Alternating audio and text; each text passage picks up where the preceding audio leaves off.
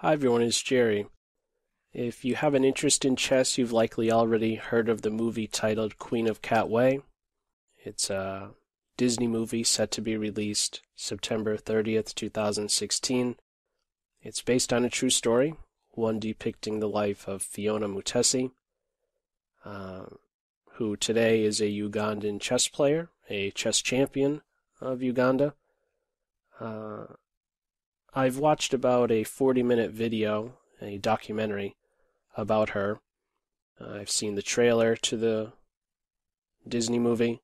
I've included links to both in the description to this video if you're interested in learning more about her, but just to give you a little bit of insight about her story, it's one that'll break your heart, but hopefully inspire. At the age of 3, she lost her father. Shortly thereafter, her older sister. And this resulted in her being homeless and having to move to a very poor part of Uganda, namely Katwe. And it was not long before education was not a priority. She would go on to quit school in order to focus on more important things like food and water. So for me to just say that Phiona Mutesi is someone who had to endure a lot is just a complete understatement. What I would like to do in this video is, on a brighter note, is to see who Phiona Mutesi is over the 64 squares. She is an active chess player today. She represented her country just recently at the 2016 Women's Olympiad held in Baku. This was in September of 2016. She played 3 games. We'll have a look at one of the games right now.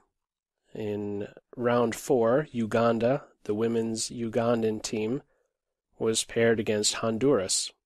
Phiona Mutesi was playing as white on board 4 versus Honduras's Maria Pradi Ramos Donaire.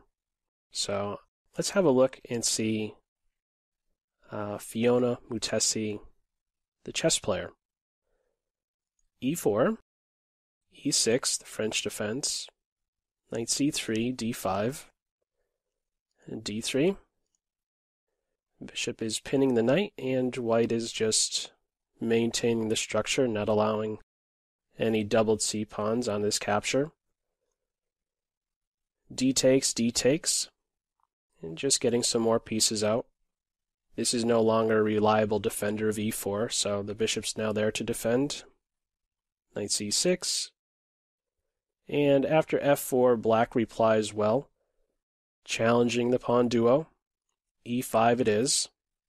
And now we have a bit of a misstep with f5, one that black does not capitalize on.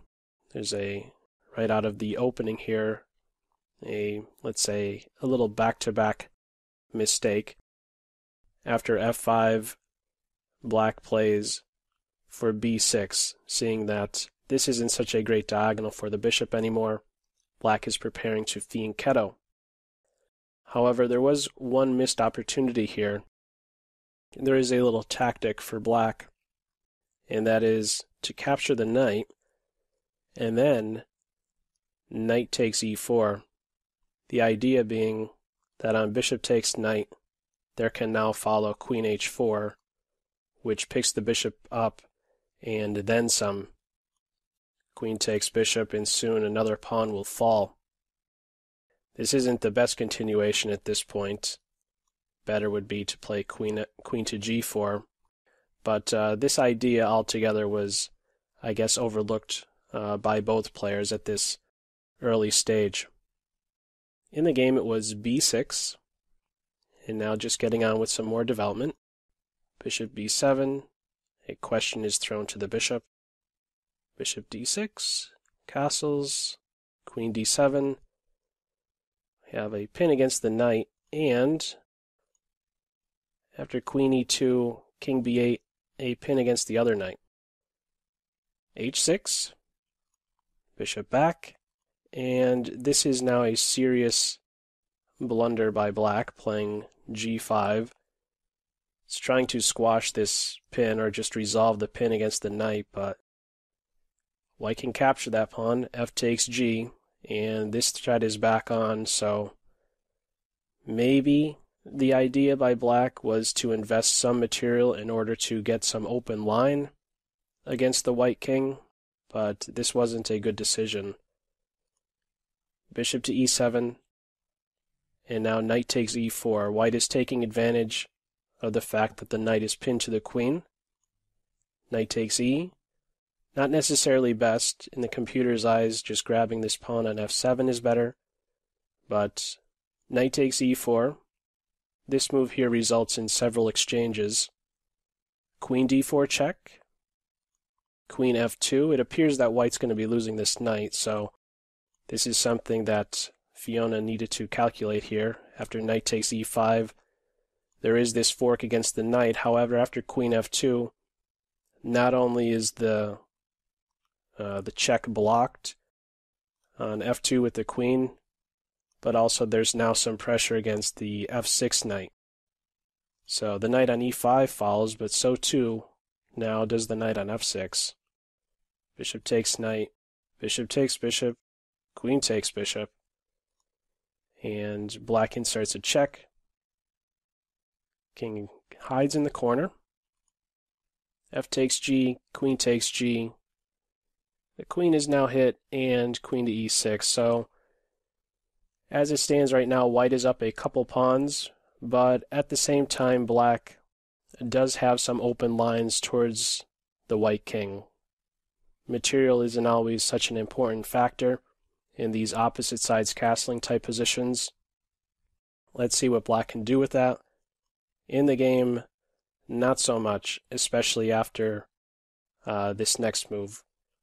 Bishop c8, queen c4, we now have a queen exchange, and with that, there is now absolutely no fear of the white king coming under any heavy fire. Bishop takes queen, of course, and, you know, I went through the 3 games that Phiona Mutesi played at the Olympiad, and I liked this one most for the following reason. As soon as the queens were exchanged in this game, and I was cycling through the moves, I do this when I review games, I question, is this something that I would do? Is this how I would convert the position from, this moment on? And what I found interesting is that how she played it from this point on is pretty much exactly how I would have played it, for whatever that's worth. White is up a couple pawns, but the approach taken, one that doesn't allow counterplay, one that restricts the opponent's pieces in a good way, that's a very good approach. I believe the technique used, let's just say, from this point on by white was good. It was just really good. Rook d4, bishop d3. Everything is defended here. It's tough to get active for black. This move, rook to d4, it strikes at the bishop, but as soon as bishop d3 is played, everything is just locked together, and the rook, while centralized, is really going nowhere. There's nothing along the 4th rank that's so special, and there's no great way to dislodge the bishop from d3. Black realizes this and retreats the rook. What does white do? Activates the rook on the 7th rank. Knight c6. No need to exchange rooks. There isn't a rook playing. Double up. Pair of rooks are exchanged. Knight to e5. And this is one of the points I'm getting at, this next move, rook to f6. Many different rook moves you can make. You could say to yourself, well, I'm going to stay on the 7th rank. Quite a popular post for the rook, but I like the move rook to f6, and in fact, in the computer's eyes, this is a top move. Again, white is up a couple pawns, but still finding the best moves here. Rook to f6 is one that I like, simply maintaining pressure on the h6 pawn. To a certain degree, one may say that, you know what, this is the new 7th rank, so to speak. This is where there is some potential target for the white rook. Knight takes bishop, c takes, of course, h5, and right around this point, I thought to get my king in, I thought I would get my king involved, but there is even better, d4, and this addresses any possibility that the black rook may become active. Certainly the rook will not get active, the black rook will not get active along the f-file, nor will it get active along the e-file because the knight guards e4. After the move d4, if the rook comes over here, there's simply d5. This knight shuts down both of these files, the rook has the other one, and as a result, there's no way for this black rook to get activated. So this is a fine move. Instead of typically you want to just get the king involved, and this would be an okay move, but I like this move better, d4 with the idea of d5, and it just squashes any type of counterplay that the rook might even think about.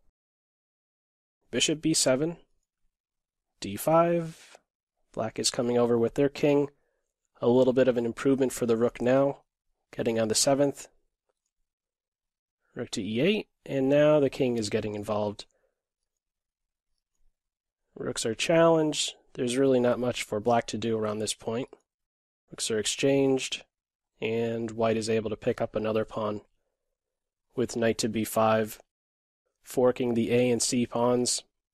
King d7, a pawn drops, the white king continues to improve, and soon we have this one going right down to a king and pawn ending, where normally you only need one pawn plus for it to be a win, but white now is up 3 pawns, and this one plays right out to checkmate in just a few more moves right here. Last move being move 54, queen to f6. So again, of the 3 games, I found this one to be the most interesting, especially as soon as the queens were exchanged. But I mean, the big thing that I'm really wanting to highlight through presenting this game is, it's my hope here is that I can help spread her story, and that this video too can maybe act as some encouragement to the Phiona Mutesis, let's just say, the Phiona Mutesis of the world who may be listening right now.